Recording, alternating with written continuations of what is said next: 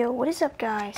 Today I'm going to be performing and then teaching this really easy, about only 2 sleight of hand moves. This really easy, really cool ace prediction card trick or any 4 of a kind card trick. So I'm just going to take out the deck right here. It's kind of a prediction card trick. So I'm going to look for a prediction card. And I'm going to stick it right here off to the side. And I'm not going to change it for the rest of the trick. So, I'd have a spectator to tell me when to stop, but I don't have one here with me, so I'm just going to say stop wherever I like. So right here I say stop. And then the card, and I can see it too, it's okay. So, the card right here is the ace of clubs. Stick it down there. So if I had a spectator, I'd ask them to stick the ace of clubs as close to the middle as they can. So that seems pretty good. And I'd actually want to take the ace of clubs and turn it face up like this, so that way I can close the cards. And then I can spread through. That was a terrible spread. I'm just going to do it with my hands. Spread through. And I can still see the ace of clubs in its position, which is still upside down, which just bothered me. And we're going to take the card on top of it and the card below it. But before we look at those 2 cards, we're going to take a look at the prediction card. So this didn't change the entire time. And the prediction card is the ace of spades. So right here, right now, we have the 2 black aces, which must mean that these are the 2 red aces. So let's get right into this trick tutorial. Alright, so this trick has a small setup. So, for me, I like to use the aces, but you can use any 4 of a kind. And I like to take the ace of diamonds and put it on the bottom. The ace of hearts, put it on the top. The ace of clubs, put that on the top. And then have the ace of spades out, so I can have that card as my prediction. So I take the ace of spades out, put it over off to the side as my prediction card. And then here's the little sleight of hand. This is called the slip force, where you slide a card off the top, like that. But you want it to do it quickly, and that's because you're forcing the ace of clubs right here. And I like to force the ace of clubs because it matches the ace of spades with the color. So if they can say stop wherever they want, and I just do the slip force, and there's the card, and you can see it too. And then you leave the ace of hearts on the top. You leave that top packet back on top. So here's what you have so far. The ace of diamonds on the bottom, ace of hearts on top, ace of clubs, ace of spades.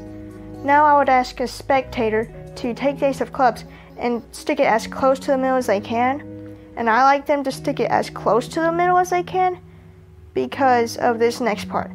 So they stick it face down, and then you say, oh, actually, I want it face up. And this is where the next small sleight happens. So you spread through to where you see that, and then with your dominant hand, you want to flip your hand over, because if you take your non-dominant hand and flip it over, you flash the ace, and you don't want to flash the ace.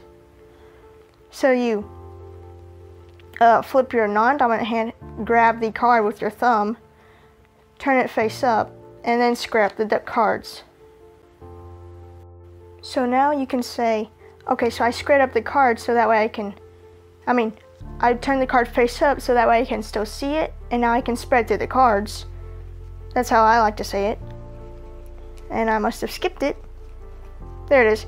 And then you want to take the card on top, which is one of the aces, and then the card on bottom, which is the other ace.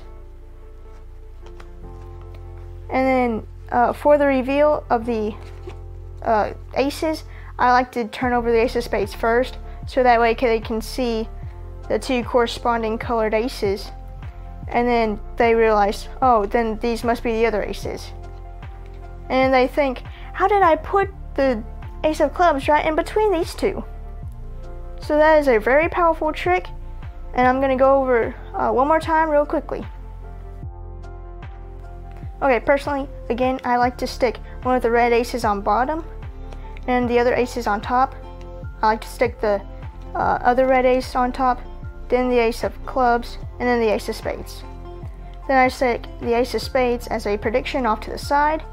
I do the slip force to force the ace of clubs. Stick the rest of the packet on top. Then I have them stick the card face down as close to the middle as I can. Then I spread through with my non-dominant hand. I flip the cards over to grab this card down here with my thumb and then turn it face up and then put this half on top. And what you're actually doing here is you're switching the halves. So again, and now if we go through, you have forced this ace on top of it and this ace on top of it. And then of course you have your prediction right over here. Accidentally missed a card over here. So now here's the thing. You're not supposed to perform the same trick twice, but like if somebody's seen the trick before and then you perform it to their friend, they may catch on. So let me just set this back up real quick. So they may catch on and say, so after you control the ace of clubs and then you have them stick it as close to the middle, their friend may say, oh, they'll actually want you to stick the card face up. So then they stick the card face up and then I'm like, no, actually I want the card face down this time. I don't know what your friend is talking about, but I want the card face down. So that's what you can do and then you can turn the cards face up. And then that's how you can deal with if somebody just tries to screw up your magic trick. And there, you still have the 4 of a kind. Right, so now I'm gonna have one last little clip of me performing for a real spectator to how I would actually perform it. So I'm gonna look for a prediction card. Okay, I found one, and I'm gonna take it and stick it into my pocket. Okay, now can you please tell me when to stop? Stop. Okay, and please take that. And please show it to the camera. Now, can you please stick that card as close to the middle as you can? A little bit higher, please. Alright, that's pretty good. Not really, but that's okay. Now I'm going to actually turn the card face up like this, so that way I can close and square up the cards and still see the location of your ace of clubs. Now can you please take these 3 cards, the card on top and the card on bottom, and show just the ace of clubs to the camera right now? So before we look at the other 2 face down cards, we're going to take a look at this prediction card.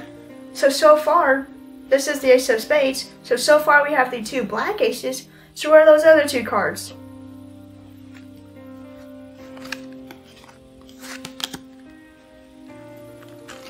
Alright.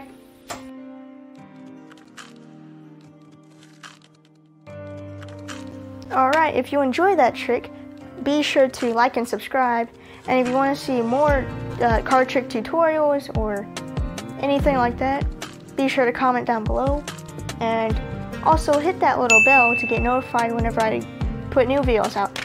But yeah, thank you so much for watching, and I'll see you next time.